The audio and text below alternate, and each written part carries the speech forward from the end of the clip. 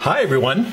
Today I'm going to be extending the range of my wireless network in my house here by adding a second access port.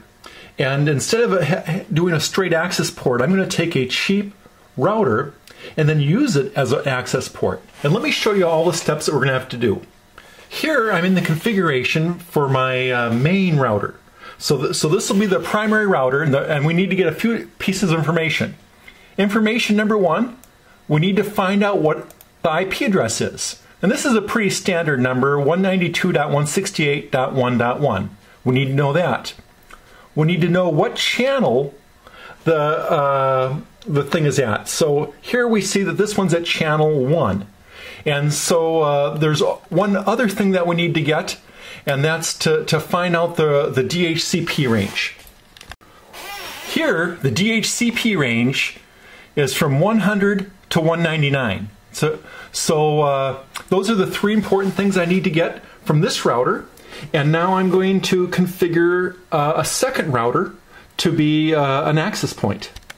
This is the router I'm going to use as the second access point. It's not going to be a router anymore. I'm going to disable all the routing and just let me show you what's going on. I'm hooked up to any one of the four LAN ports. We don't use the WLAN port. This is never going to be used for this. So I put a piece of tape over it to keep somebody from plugging into it, because this will not actually be doing any routing anymore. We're going to turn all that off, and all the routing and the DHCP is going to be handled by the main router that we're going to plug into this. But right now, the computer is plugged into this, and that's all that's there. I'm going to log into the second router now. So this is a DD-WRT version V24 micro on the Linksys WRT54G version 8. So the password is root, or excuse me, the username is root, and the password is admin.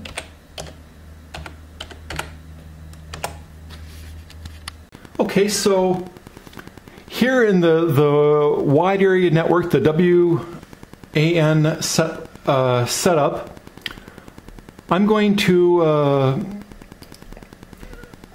disable the whole WLAN. Just disable the whole thing so that it's not even on. Most routers don't have this thing, but what you would do is you would just turn off DHCP.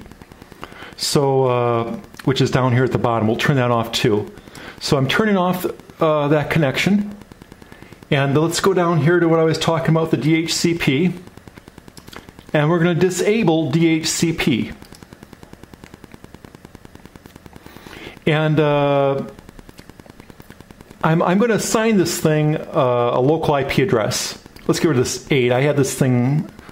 So before, if you noticed, our main router is set to 192.168.1.1. I'm going to make this one, and the range was 100 to let's just say 200. So I need to assign this to anything that's outside of the DHCP range of the main router. So anything below 99 or above, or 200 and above would be fine. And let me just pick a number. Let me just pick 2. 2 is a nice number for the second router.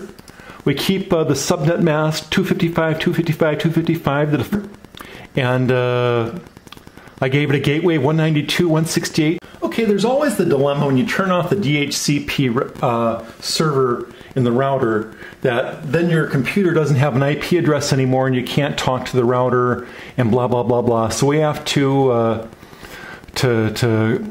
click on network, and then we're going to click on Network Sharing Center. Then you see where it says Change Adapter Settings. We're going to right mouse click on our local area network connection and click Properties.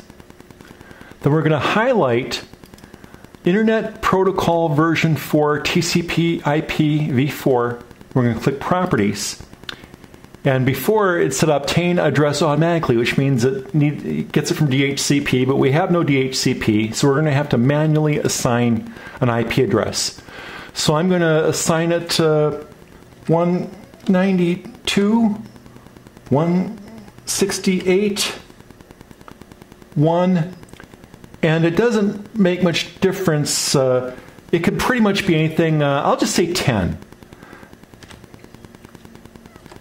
And then the subnet mask will keep the default 255.255.250. And then the gateway will be 192.168.1.1. Okay, here's all the settings. And I'm going to click OK and close. And now I'm going to go to a terminal. I type CMD for this. And we'll say ipconfig.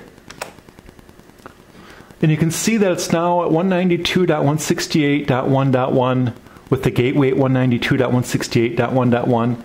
And now we should be able to get a hold of our device. So in the web browser, I typed 192.168.1.2, which is the new address that I just assigned this thing. On the wireless side, the important thing I have here is I have it set to channel 11.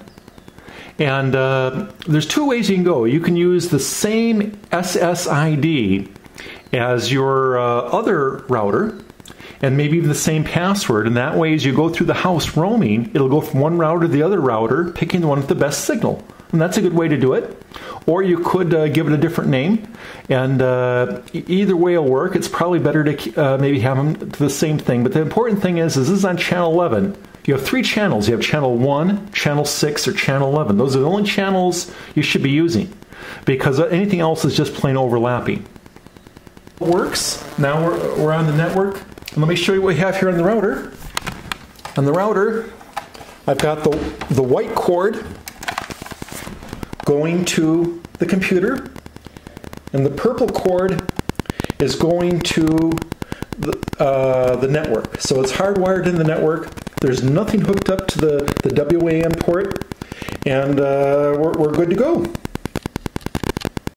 Don't forget to go into the IP4 settings and change it back to obtain an IP address automatically.